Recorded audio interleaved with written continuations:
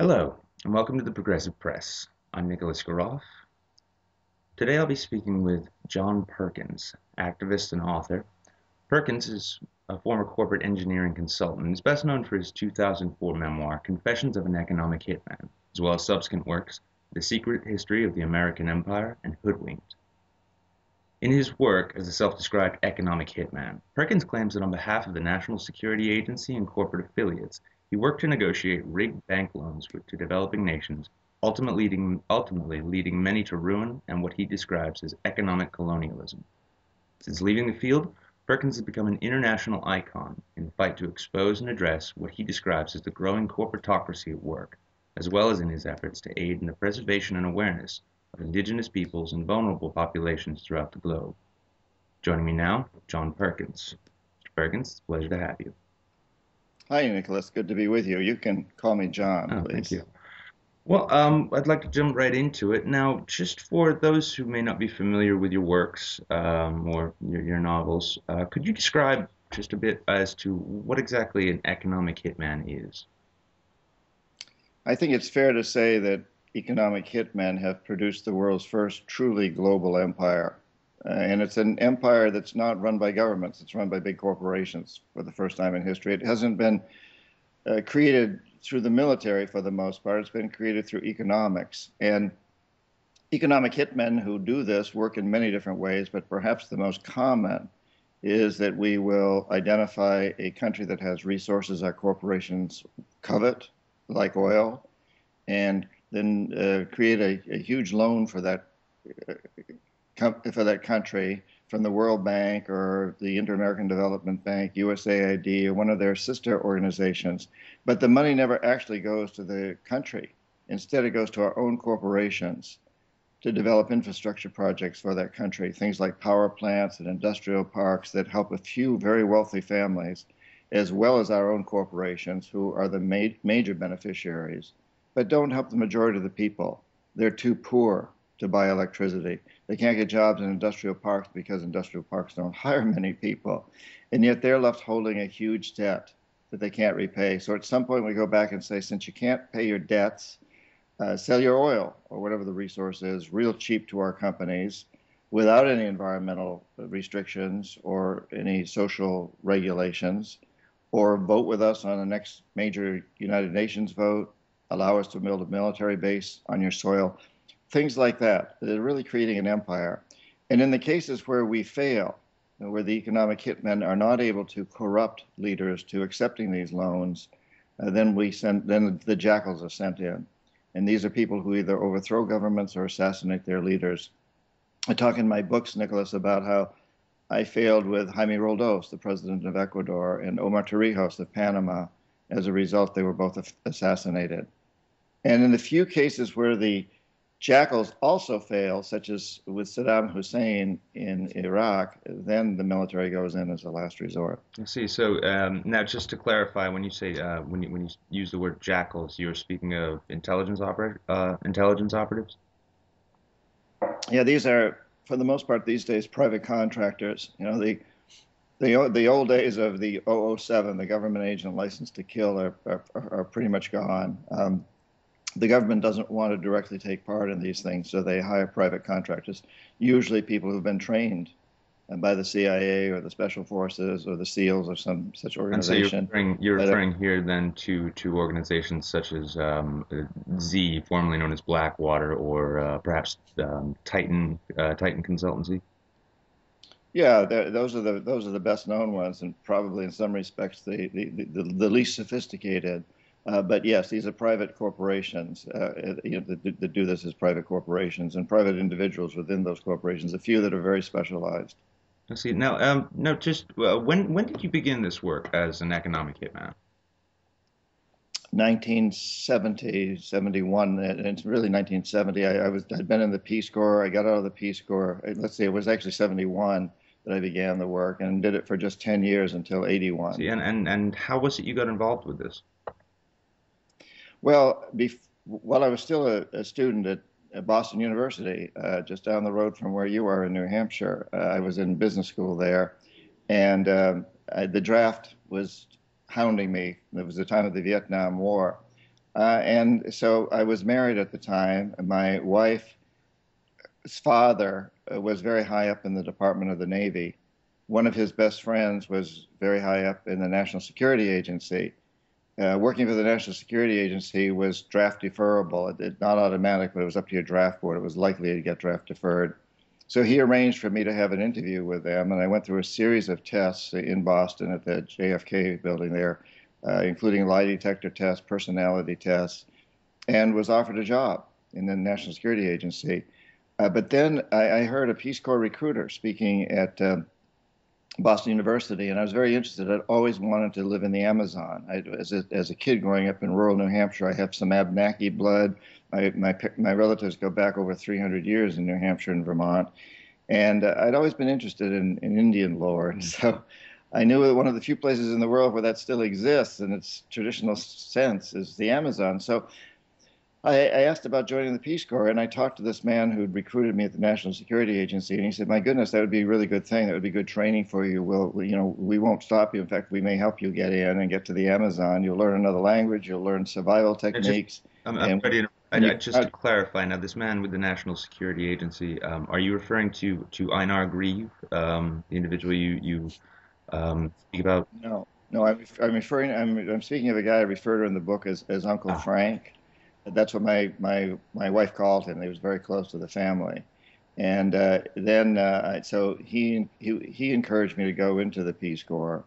Once I was there in my last year, Einar Grieve, who was a senior vice president at Charles T. Main, a consulting firm in Boston, which has since been bought out and the name no longer exists. But Einar Grieve then came to Ecuador and essentially recruited me to join Charles T. Main. And as it turned out, Einar was a high up officer in the Army Reserve who liaisoned with the NSA and the other intelligence agencies. So there was a long track there, and it's a little murky, but it all ties together as far as I'm I see. concerned. Now, once you'd now after your time in the Peace Corps, when you were recruited in by Mr. Grieve, correct? You were recruited into the with the consulting firm, correct? Um, Right. upon recruitment there, what was your where was your first assignment? Where was the first place you were sent to? Indonesia.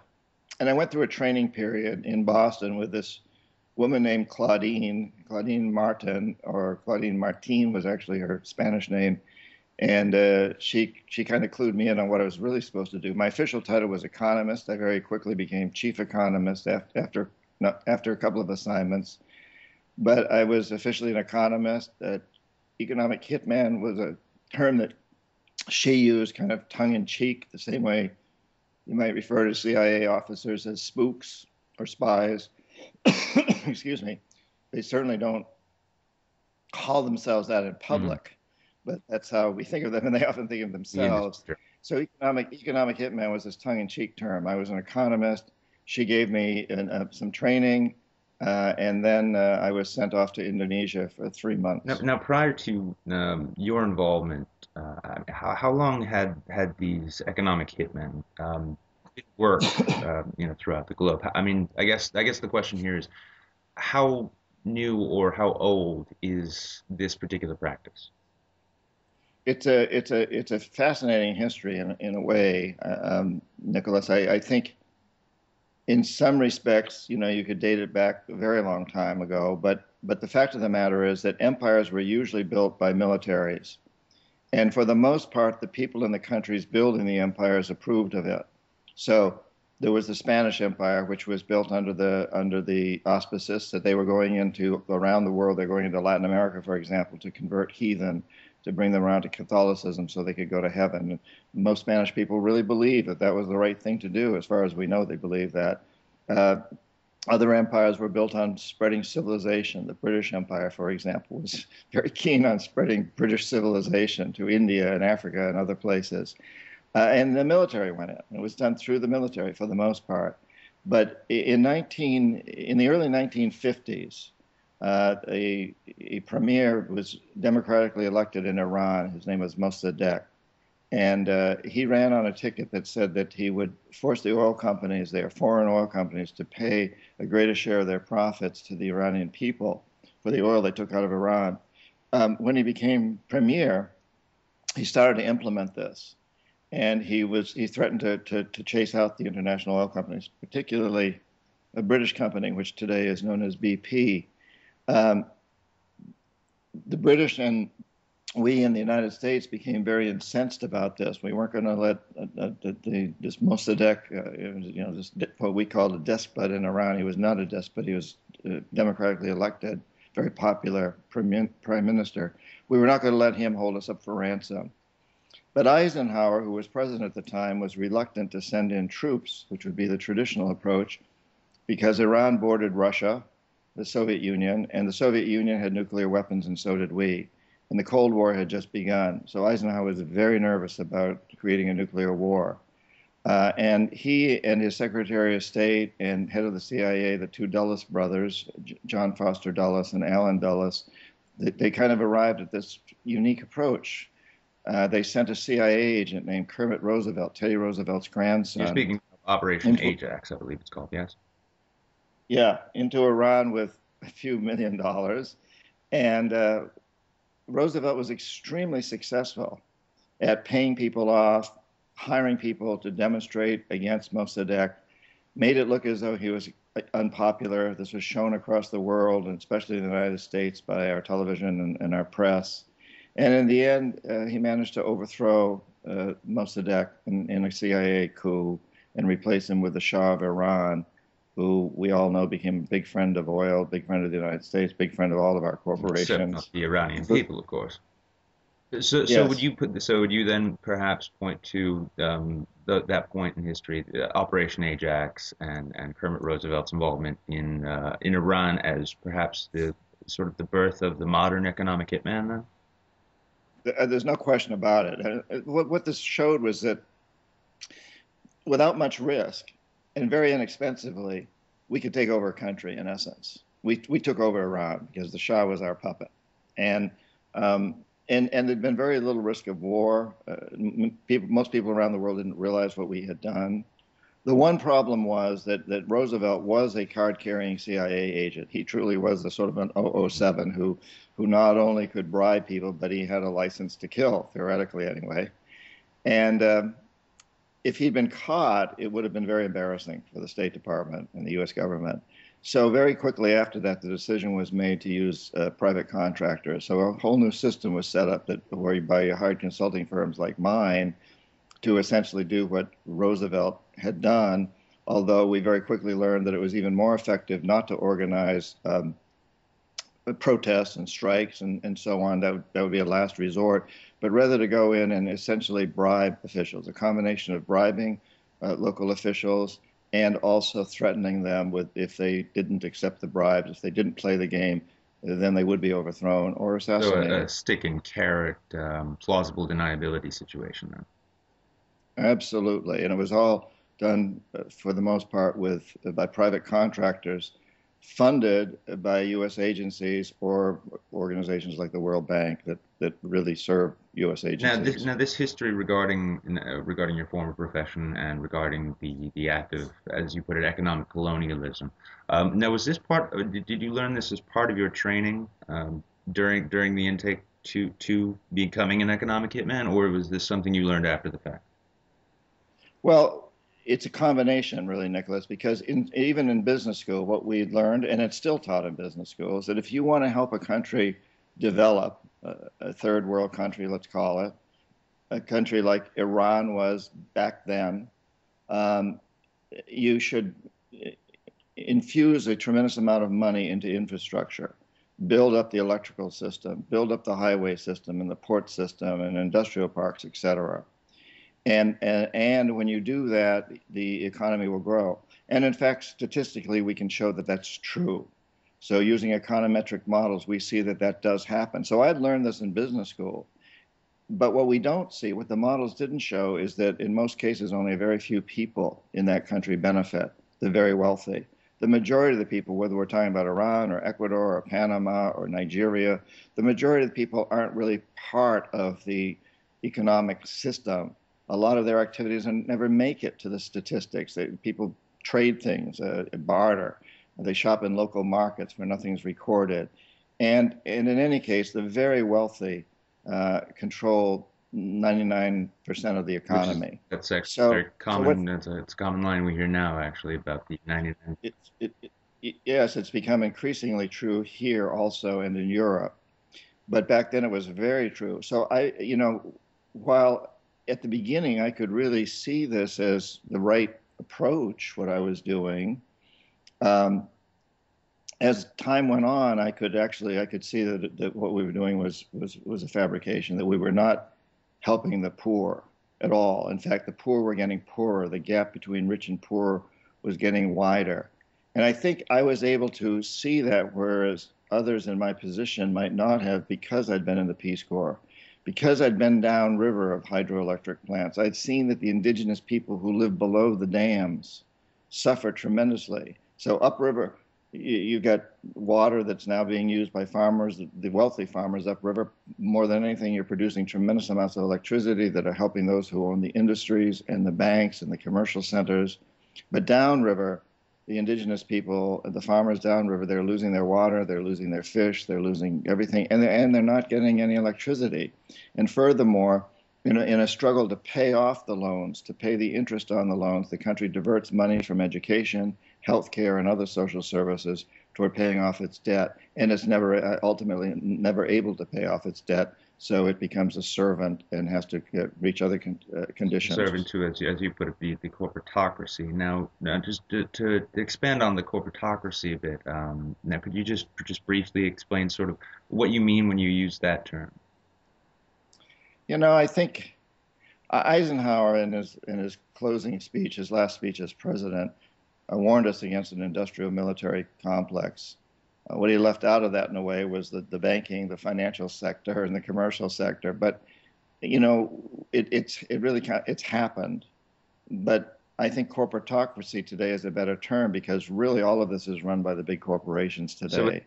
I oh, I'm sorry. I was just actually going to ask because a common argument you hear now when it comes to discussions of corporate malfeasance and the haves and the have-nots and such often comes down to a very polarized argument or conversation about who's to blame, be it government or corporations. Would you say then that corporatocracy as a term and a concept marries the two?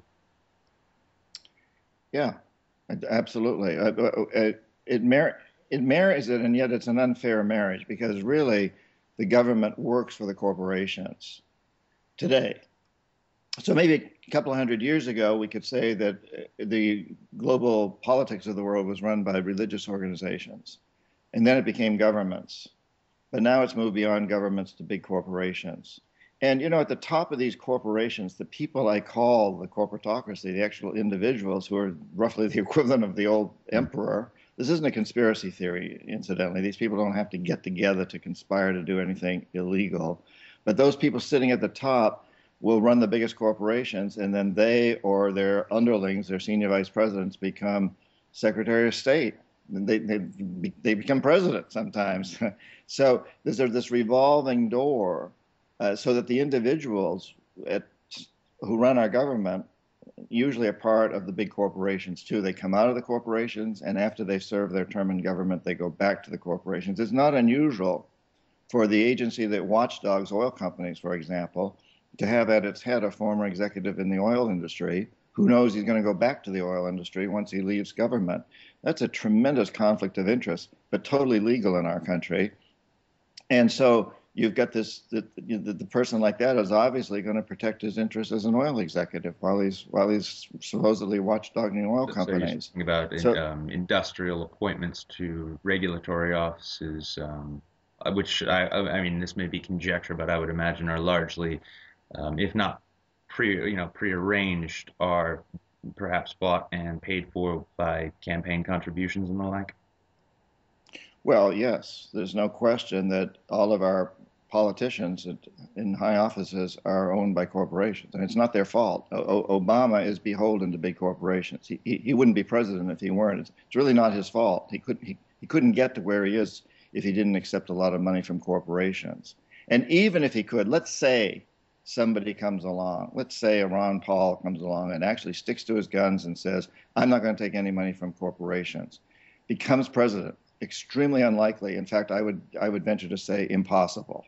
But let's just assume it happened. He still got to deal with a Congress that's beholden to big corporations and with over 10,000 corporate lobbyists in Washington, D.C. alone. So the government is very, very strongly influenced by corporations. That president would also have to deal with the mainstream media that's owned by the big corporations, either outright ownership or through advertising The budgets. deck, So these corporations truly call the the deck shots. is really stacked against And I anyone think, who I wishes think, to do it. yeah, I think, Nicholas, one other important point here is if you did get a president in office like that, he, like every other president, would very quickly realize that he's extremely vulnerable. That, in Kennedy's day, you had to bring a president down with a bullet. But today you don't. Rumor, innuendo, a sex scandal that may or may not be true, a drug scandal can destroy a president. And Obama is certainly very aware of this. All the silly gossip and accusations about whether he's an American citizen, whether he's Muslim, whether he was born in Indonesia, or whether heck ever the last place, whether Kenya. I mean, all of that is just shots across the bow to let the guy know, hey, if you don't toe the line, we can get you, we can take you down. In the same way that Clinton was brought down, in the same way that a number of other people have been brought down. I mean, all it takes is a sex scandal. It may be true, or it may not be Or in true. the case of modern days, it doesn't even take a sex scandal; it just takes a rumor or such. Um, if I could Exactly. ask, just presently, who would you say the largest players, both individually and institutionally, are in terms of maintaining this corporatocracy and this system that we have? Well, the oil companies to start with have incredible power. I think we cannot estimate their power because they themselves don't even have to do very much. They realize that the pharmaceutical industry depends upon them. The electric utility industry depends upon them. The transportation industry depends upon them. The wholesale industry, the grocery industry depends on them for all its packaging. Insurance companies, banks, healthcare systems. So oil is extremely powerful. And we see that today in the difficulty of getting laws that really put the right price on fossil fuels as compared to solar. The costs are constantly externalized for oil. So truly solar, if we factored all the true costs in, including the social costs, oil would be phenomenally expensive, much more expensive than solar or wind or other alternatives. But these companies have tremendous power. Beyond that, a lot of other organizations have power. Any company that's in the top 100, Fortune 100 or Fortune 500, exercises a great deal of power. And that's not to suggest that all the CEOs are corrupt or are out to screw us. I don't think they are at all. I've known a lot of top managers in very big corporations. And I have to say that personally, I haven't met any that want to see Florida sink beneath the ocean, or I don't know any personally that are sociopaths or psychopaths, as far as I Mhm. know. I know some are. I'm sure the people at Enron were. But the fact of the matter is, they are operating under a goal that says the only responsibility of business is to maximize profits, regardless of the social and environmental costs. And they see as their job exactly to do that. And we, the consumer, constantly send them messages. We say things like, hey, I want a cheap shirt that's high quality. If that means it has to be made by slaves in sweatshops in Indonesia, I'll just look the other way. I want cheap petroleum. Don't raise the price of gasoline in this country. And if that means destroying the Amazon, I'll just look the other way. We've sent them A this question of message. self-interest versus common interest, then. Well, I think we play into their hands. And I think we, the consumer, we, the people, have to understand that the power ultimately is with us. We can't look to Obama to do it. We can't look to McCain to do it. We can't look to Ron Paul to do it. We have to look to us to do it. And we have a tremendous amount of power if we only understand that the marketplace, what supports these big corporations, is a democracy. that every time we buy something or choose not to, we're casting a vote. And it's probably a much more important vote than the one we cast every 4 years for president or every 2 years, because we're casting it every day or every week or very frequently, and we're casting it at the real power base. The real power base is the corporations. It is not the politicians. Now, just sort of to expand on that just a little bit, another author I'm a personal fan of, who's actually widely prolific, Christopher Hedges. I'm sure you're familiar with him. Wrote extensively in his book Death of the Liberal Class about efforts that were made during the 20th century, early parts of the 20th century, and throughout the 20th century to control the narratives and dialogues that go on politically and socially, whittling it down to two parties, and just as you've said, both of whom are now beholden to corporations. In recent years, the conservative side of that sentiment seems to have really further embraced the self-interest, every man is an island sort of mentality. Do you think in any way that that may be a part of the strategy in order to keep people accepting, for instance, like you say, cheap clothing made in sweatshops while they put their blinders on? Yes, and I have no doubt about it. And I also think that the tension that we see in Congress constantly, that deadlocks Congress all the time, is a strategy. The big corporations support both the Democrats and the Republicans, and they send messages to each side. Don't accept that from the other side. And it's the old divide and conquer. If you wanted to defeat the Lakota or the Cheyenne or whoever in this country, you tried to divide them and conquer them, split them up, give some of them great gifts and have them go against their brothers.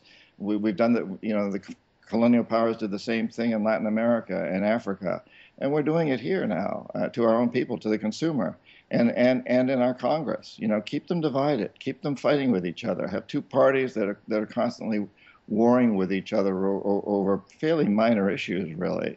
But keep it divided, and that way, we get our way. That's what the corporatocracy is thinking and saying. So yeah, and it's kind of shocking how most of the polls will show you that people sympathize on many issues, primarily with the Democrats, and yet the Republicans continue to hold power, even on issues where it appears that the majority of the people would disagree with the Republicans, but they continue to hold the power, and they really represent the big moneyed interest to a large degree. I say this having come from a family that was very staunchly Republican, and I'm not holding anything against individuals who are in the Republican Party. It just strikes me as very interesting that we have a country today that essentially, from a poll standpoint, from a consensus standpoint, disagrees with a lot of the policies that the Republicans promote, and yet continues to some degree to vote Republican. And the Republicans are in a position to filibuster, to stop progress in a very real sense. And the Democrats are constantly shooting themselves in the foot and trying to rationalize issues that people don't care about the rationalizations behind them. People are much more struck by the emotional sides of Rhetorical issues. politicking, classical Edwin Bernays style things. No, understood. Now moving on. Now, once you've come to recognize all of this, just getting back to while you were working and your time in the Peace Corps having given you a certain insight that allowed you to recognize what you were doing as destructive or wrong. When did you first? I mean, was there a specific moment you can remember when you realized what you were doing didn't sit well with you, didn't feel right? There were a number of moments that led up to it. Yes, it's throughout those 10 years that I was an economic hitman. Things kept happening that would make me question what was going on.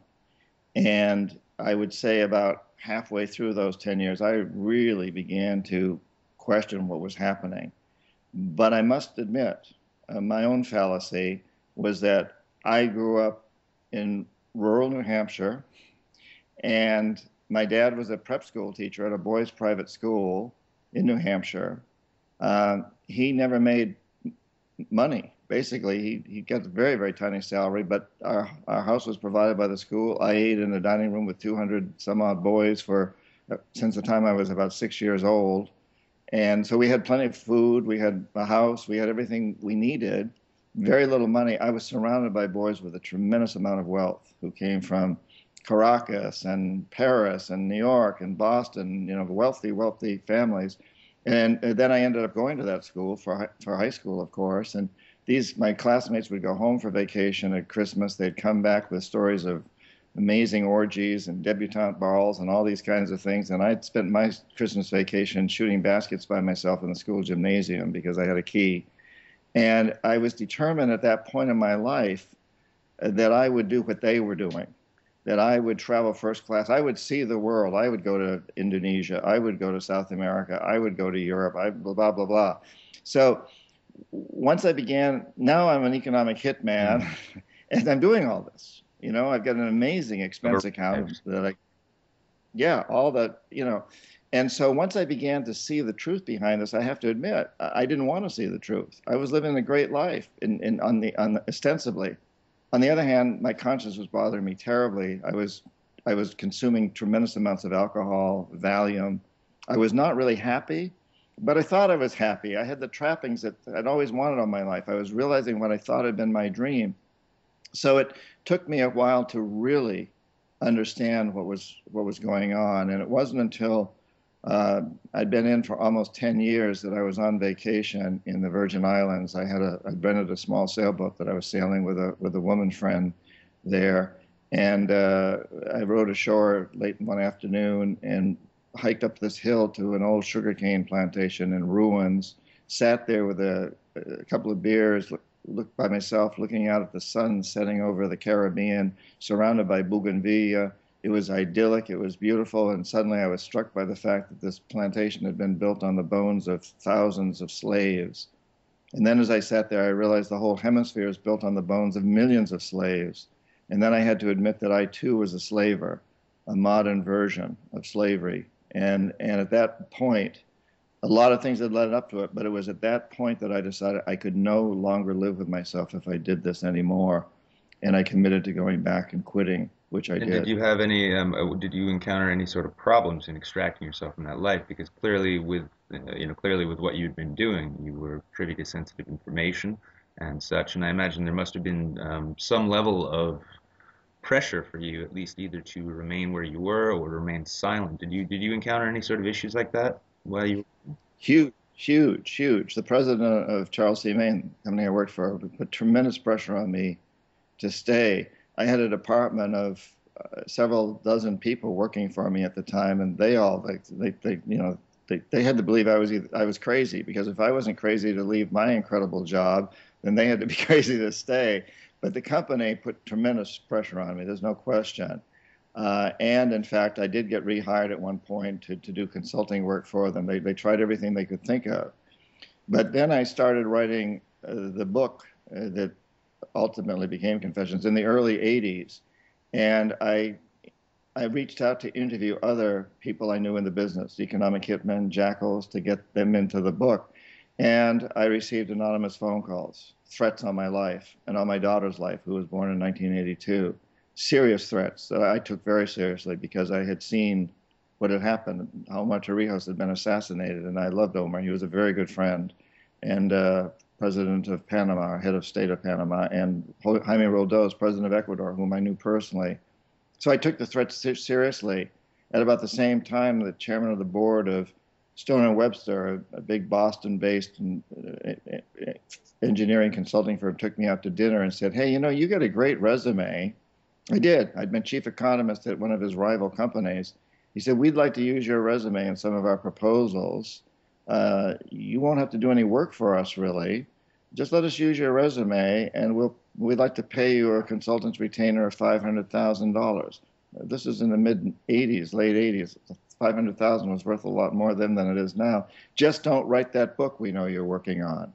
So my life is being threatened. My daughter's life is being threatened. I am being offered a bribe, a totally legal bribe, and I took it. And in good conscience, I'll have to say I didn't go out and buy a fancy car or a big new house or something. I put it toward creating nonprofits, toward writing other books about indigenous people. I wrote 5 books: Shape-Shifting, The World is As You Dream It, Psychonavigation, Spirit of the books like that about indigenous people, which they were fine with. And I put a lot of my money into creating nonprofits like Dream Change, ultimately the Pachamama Alliance, which are still in existence.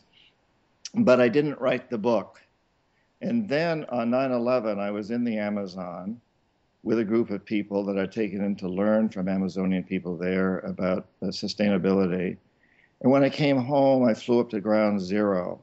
And as I stood there, I knew I finally had to write this book, that the world had to know what I had done and what others like me did.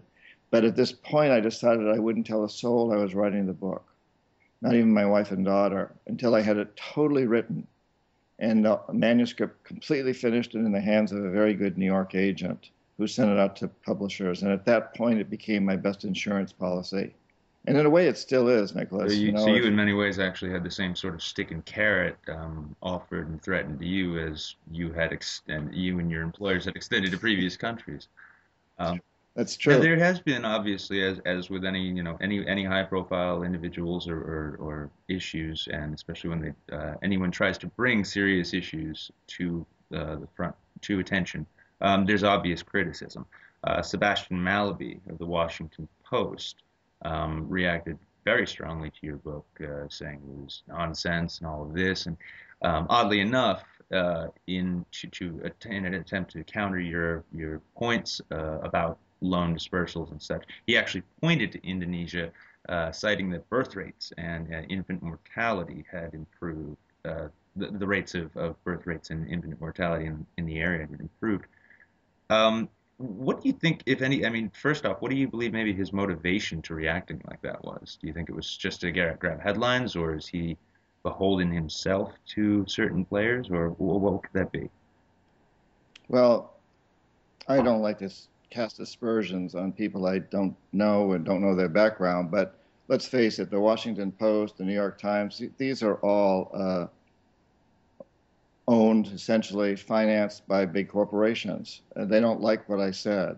The State Department published a special misinformation website that only had my book on it for the longest They time, which tried was claiming actually they claimed that the State Department made a statement saying that the National Security Administration is a cryptological organization and not in the business of international finance. So right. Well, and we all know that the NSA does a lot more than cryptography. We know that they tap our telephones. We know that they own the Pueblo, the ship that was taken down. We know that they have spies out in the field. We know this. So, it's a lie, first of all. And second of all, I'd have to say that website sold a lot of books for me. So I was actually very pleased with it. And I'm pretty sure I know why it happened, because a major television show in Athens, Greece, came to visit me at still have a home in New Hampshire, and spent a day with me and 3 different summers in a row.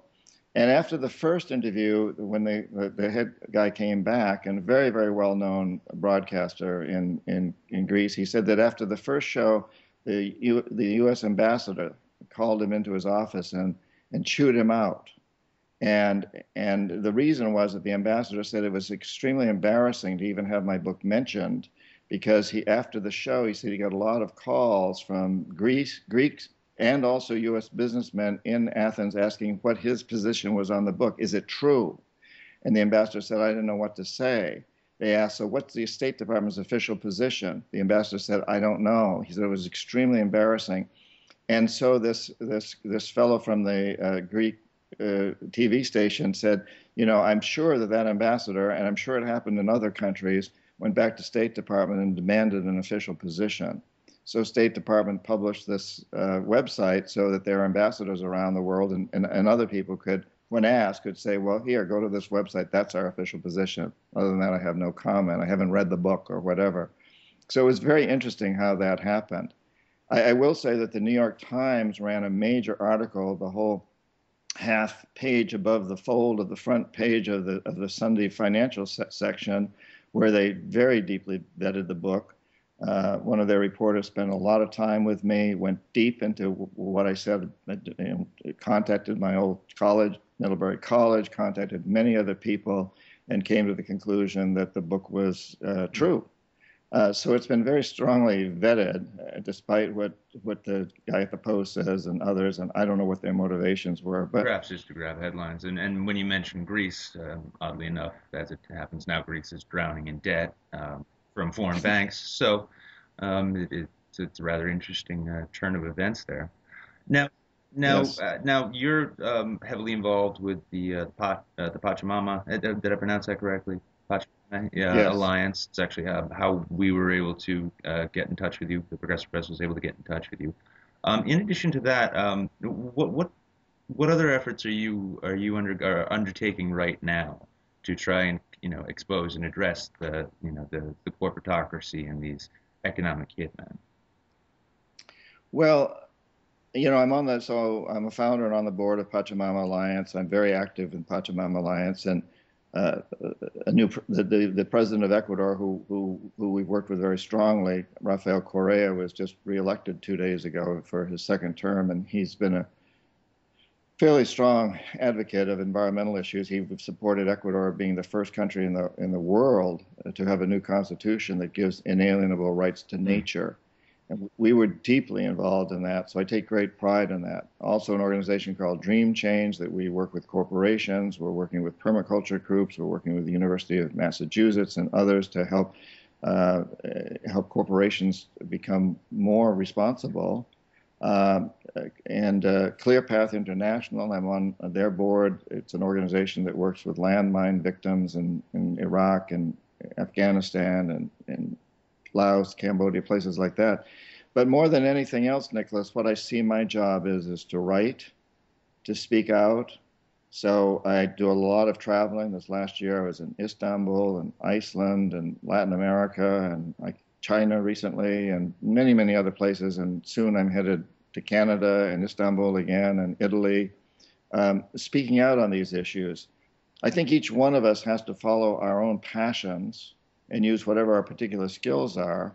And if we all head down to toward the same destination of creating a sustainable, just, peaceful world, a world that our grandchildren will want to inherit, then we'll get there. And we all have to do it in different ways. You have your way. You've got this program that you're developing and running, and it's very important. I see myself primarily as a writer, and also as someone then to follow up by doing what we're doing here right now. I'm 67 years old. I used to go on the front line sometimes during the Vietnam War and other places, and I think there's a lot of people that should be doing that, and I'd be willing to do it too. But I don't want to dissipate my efforts too much. I want to keep writing. I want to keep speaking out. I want to keep So no traveling. camping at So, Occupy Wall Street or anything of that nature, then. So no pardon me? camping out at any Occupy Wall Street. Well, yeah, well, I did San Francisco and Oakland for a bit. I think I was very, very supportive of the Occupy movement. I think it was an important and still is an important movement. So I'm very supportive And you of it. feel Yes. do you feel the evolution of Occupy? I mean, I myself and I know a number of individuals who have been heavily involved, and it has in many ways evolved into a new breed of activism. Um, Yes. would you speak though to, I mean, because conventional activism for the longest time, especially in America, there was a great deal of talk about apathy, just dragging everyone down and being the reason nothing gets done. Um, would you draw any kind of comparisons between the Occupy movement here and perhaps the Arab Spring or any of the other populist uprisings in relation to a corporatocracy? Yeah, I think all of these are extremely important, and I think they're all showing us that we are waking up.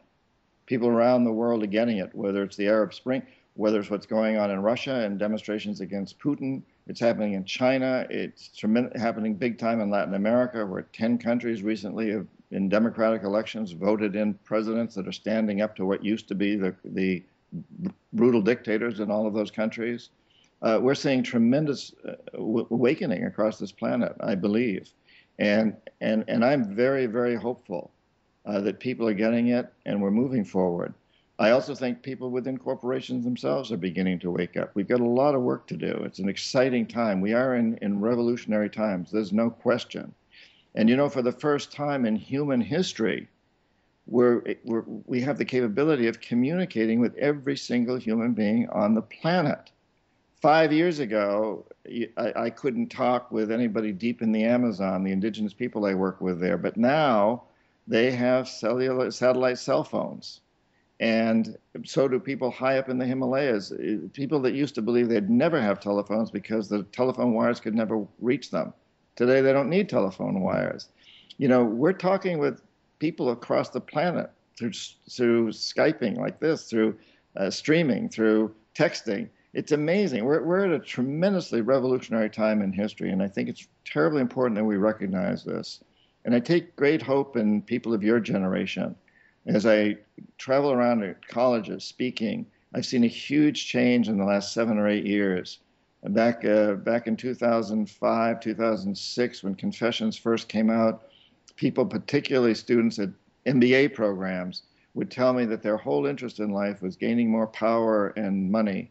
But today I hear something very different for the most part. I hear that they want to have children and they want to create a world that their children will be proud to grow up in. I'm really seeing tremendous change, and it's not across the board. There are exceptions, but there's a change in attitude and atmosphere.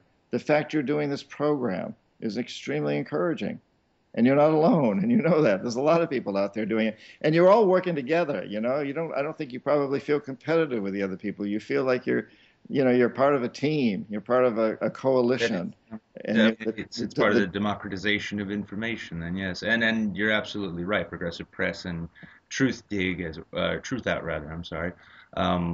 In more conventional senses, we may be competitors, but so you're made hopeful by the spread of information technology and the democratization of communication.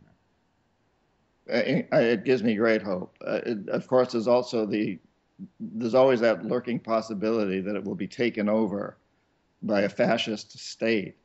But we mustn't let that happen, and it hasn't happened yet, as far as we know. There's that attempt that the terrible treatment of Bradley Manning, the attempt to discredit WikiLeaks, and we were talking earlier before we were on camera here about Birgitta in Iceland and about WikiLeaks, and there's that attempt to shut that down, but we need to fight that because that is freedom of the press, and I'm very proud to be part of that and happy that it is going on, and it's very important that we maintain freedom of the press. Excellent.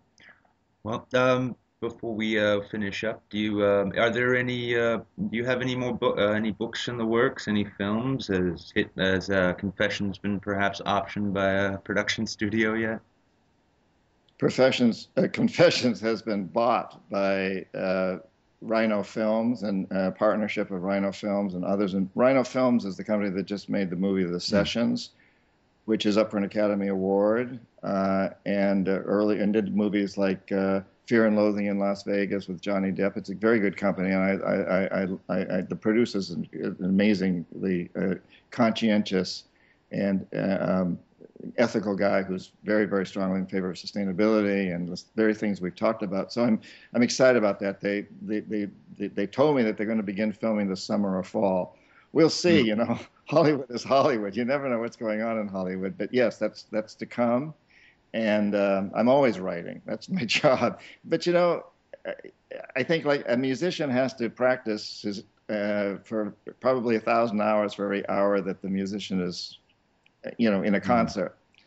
A professional athlete has to practice for 1,000 hours for every hour that he or she actually performs in the field.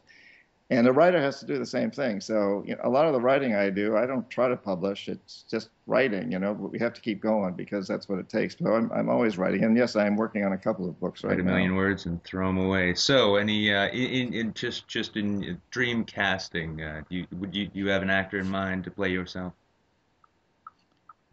I think you'd do a great job, Nicholas. No, I leave that to the producers. Well, it's been a pleasure speaking with you, an honor speaking with you, sir. And we definitely appreciate you participating in this interview. And we look forward to hopefully speaking with you sometime again. My pleasure, Nicholas. Keep up your good work, and keep sending the message out there. People need to have hope, need to follow their passion, and have a good time doing it. That's part of it. This is an amazing, challenging time. but it's also a time to feel ecstatic about what we're doing because it can be nothing more blessed and more ecstatic than working to change the world and make it a better place. Things to look forward to, things to be excited about. Well, this Right. has been Nicholas Goroff of the Progressive Press speaking to John Perkins. You can see the full article write-up as well as an audio or video transcript on the progressivepress.net. Miss Perkins, once again, thank you for your time. My pleasure, Nicholas. Thank you. Enjoy the end of the New Hampshire winter. It will be ending soon. We can hope you're ready. Have a good day, sir. Bye. You too.